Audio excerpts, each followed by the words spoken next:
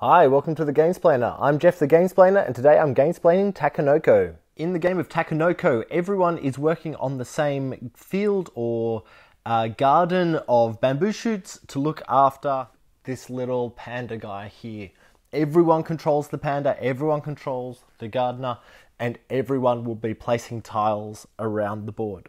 On your turn, you will have two actions. Those actions can be any one of these 5 choices. The first choice is to place a tile. Placing a tile looks like taking the top 3 tiles from the stack, choosing one of these 3, and then placing it, touching a pre-existing tile. Any future tile placement after the first tile has been placed will have to follow the rules of having to touch 2 other pieces or touch the edge of the pond. Once you've placed your tile, those 2 tiles that you have chosen not to use will go onto the bottom of the stack in whichever order you choose. The next action possible is to gain 1 water, and for the moment you'll just put that on your board until you need to use it or choose to use it. At any point you can use this, it doesn't take one of your actions. The next action is to move the gardener. When you move the gardener, he can go in a straight line in any direction. So if we had more tiles out, he would be able to move as far as he liked to the end of the board in any direction. Where he stops, he will grow some bamboo. So if he stopped there, he would grow 1 bamboo shoot on that tile. Now the rules for bamboo to be able to grow on a tile are that the tile is irrigated. To have a tile irrigated, it needs to either share an edge with a pond, as this one does, or if it's further away, so I'll throw an extra couple of tiles in. If I wish to have this pink one irrigated, I would need to use that piece of irrigation plus 1 other. So at the moment, the 2 green tiles are irrigated. Now the pink tile is irrigated as well. When a tile is placed, so even before we move the gardener, as soon as it has irrigation, so when this one was placed, it should get 1 piece of bamboo onto it. That one should have received 1 piece of bamboo. Once this one got placed and then was irrigated, it would have 1 piece of bamboo just grow automatically. Then when the gardener is moved along to it, we will get to add 1 more piece of bamboo to that.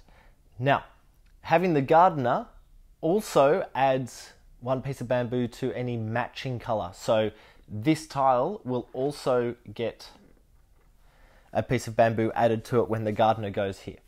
The pink one, however, because it's a different color, will not. The 4th action we have to choose from is to move the panda. The panda shares the same movement rules with the gardener. He can only move in a straight line, which means he can only get to this tile or this tile from where he currently stands. He cannot get to the pink tile because that wouldn't be a straight line. So say the panda moves to here. When he stops at a tile, he will eat 1 of the pieces of bamboo, and that piece of bamboo will get added to your board in the panda's stomach. The 5th action that we have is to take a card. There are 3 different piles of cards. The cards that have tiles on them, the cards that have to do with the gardener, so that's dependent on the size of pieces of bamboo, and the cards with the picture of the panda on the back, and that's dependent on the colors of bits of bamboo that the panda has eaten. So let's look at, so when you take that action, you'll take 1 of the cards from the top of 1 of those decks. So let's have a look at the decks. What this card requires is that there are 3 green tiles in this particular pattern. So this pattern is actually already existed at the board between these 3 tiles, yet this one's pink. If this one was green, that one would be accurate and would have succeeded. You'll also notice the water droplet. That means that all 3 tiles need to be irrigated, which we currently have done. So if this one was green, not pink, then that would be able to be played. At any point on your turn, if your card shows something that is accurate on the board, it doesn't matter if you've made it happen or someone else has made it happen, you can play the card. These gardener cards are talking about the height of bamboo. So this one's worth 8 points if you can get 4 different green bamboo shoots to a height of 3 pieces each. So at the moment we've got 1 sitting at height 2 and 1 sitting at height 1. They don't need to be next to each other, they could be anywhere around the tiles, but you need to get 4 out to the size 3 for that one to be accurate. And the one with the panda on the back is to do with the bamboo that the panda has eaten. So once this panda has 2 green bamboo pieces in his belly, then you can play that. So on this player's next turn, he might move the panda to here, which would eat another piece of bamboo.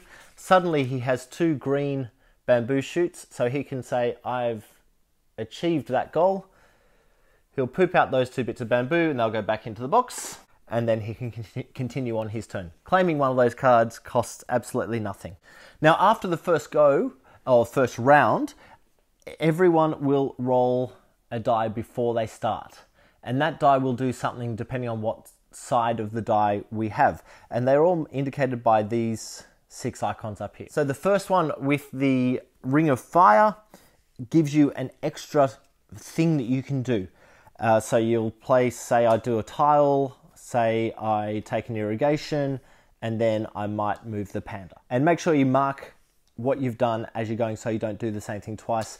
I know that seems really inconsequential to the game, but when you're playing, it's very easy to forget what you've done while you're thinking, and it's very easy to forget if you've done 1 or 2 things. I know it's only 2 things to keep track of, but it's worthwhile and you'll see the benefit of it once you get into the game.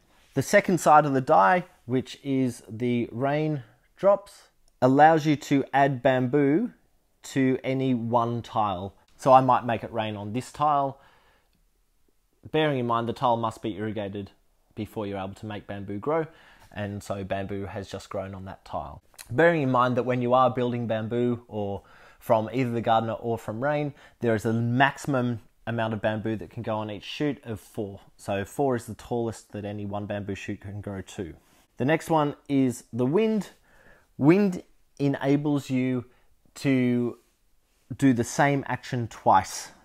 And that's, you don't have to, but you can. So I might want to add a tile. I can then add another tile. Next up is the lightning. Lightning scares the panda and enables you to place the panda on any tile. You don't have to follow the movement rules in this case. You can just jump it to any tile you wish, and once again, he will eat a bamboo shoot once he is there. The next one is the cloud. The cloud enables you to take one of these 3 little tokens. When you take one of the tokens, let's say that one, you'll just place it on that bottom section of your board until you choose to use it. When you use it, what that looks like is, say I place it here, that will stay there for the rest of the game, that can't be moved. What that one means is that whenever bamboo grows, so because of the gardener, it will actually grow 2 pieces rather than just the 1. So in my next turn, if the gardener moves to here, 2 pieces of pink bamboo will grow instead of just 1. If I were to play this tile onto that, say it wasn't irrigated before, that token now makes this tile irrigated even though it's not officially irrigated. Any other tiles around it cannot draw irrigation from this tile, they still need to go back to the pond, but this tile is irrigated, so can grow bamboo and can count towards the card that needs the tiles irrigated. And the third one, if placed here, means that the panda is not able to eat any of the bamboo on this tile. Some of the tiles that you pick up will have those markings on them already. They mean exactly the same thing, but they're not movable. If a tile already has an improvement on it, like this, it can't have one of those little hexes added onto the tile later, and they can't be changed. So whether it's the permanent ones or the movable ones, once they're down, they can't move, they can't be changed. And the last of the dice is the question mark side. Question mark side means you get to choose any of the other 5 sides to use as your bonus. The end game depends on the number of players. If it's a 2-player game, the game will finish once a player plays their 9th objective card. If it's 3 players, 8 objective cards. If it's 4, you're only going after 7 objective cards. The player who places that last objective card will get this card, which is the Emperor's Seal of Approval, which is worth another 2 points. And then the round is completed so that everyone else will have a chance to have one more turn. Not the person who starts that end round. Once everyone's had that extra turn, then play is done and everyone adds up the numbers according to the bottom of those cards. Whoever has the highest points wins the game. That's Takenoko in a nutshell, that's it. I hope this helps you get Takenoko to the table. I hope this gives you a good feel for how Takenoko plays. Please go on and watch my Gamesplayed video to actually see a portion of the game played through so you can get a better grasp of how the game flows. If you have any comments or suggestions, please write them below. If you have any games that you wish to be Gamesplaned, please shoot me an email at thegamesplainer@gmail.com. Follow me on Instagram and Twitter at thegamesplainer to see what games I've been playing.